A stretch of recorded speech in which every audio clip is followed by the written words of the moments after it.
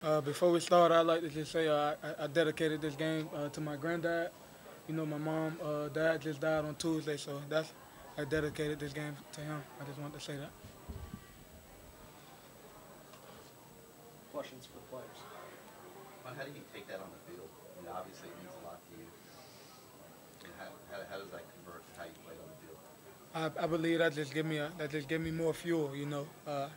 Football is great, but it's life after football. You know, my family they're in a rough time right now. You know, everybody's grieving, and I just play for them, and I play, and they play through me as well.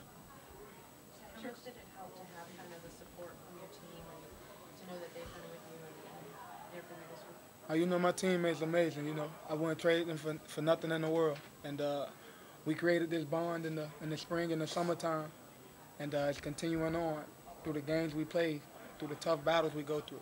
Jaquan, your granddad's from here? Yeah, my granddad, he was born in Mississippi, but he's from Miami. Yes. Yeah.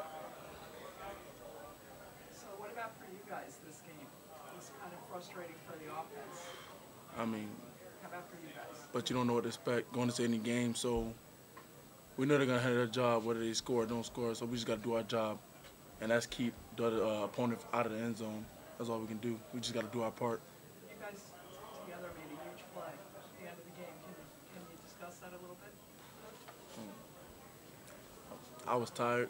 We had to go back in and make another big stop. We've been in these situations before.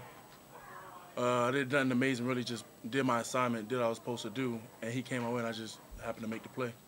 On that play, I seen the running back, and he started left, then he came back right, and I was coming down to make the tackle. Out of nowhere, the ball just spit out. I tried to scoop it, and I mishandled it and jumped on it afterwards. Talk about the excitement you guys are creating on the defensive side, on the sideline with the turnovers and the turnover chain, and it was Sheldrick, I think, that pulled out the board today and Right. Yeah. started campaigning for SportsCenter Top 10. I mean, with that, the chain, we made that big, like to get turnovers this year, a lot of turnovers. And the chain, it just adds excitement. It adds excitement, and it's just fun. So when we get a turnover, we just have fun. We're just having fun on defense, period. Yeah, basically. Yeah, basically just to tag along with that. The chain makes us want to get more turnovers. You get what I'm saying? It's a reward for us after we go out there and make a play. So I think it was a great idea to get that on our sideline. Are you guys aware of what's going on around the country? Like how people are tweeting it all over the place, and they're putting it on national TV constantly. People are wearing T-shirts and all different types of turnover chains in the stands. Yeah, that's Miami. We're trendsetters. With that chain, everybody wants to be in Miami, and when we brought that chain out, it just shows you how Miami is.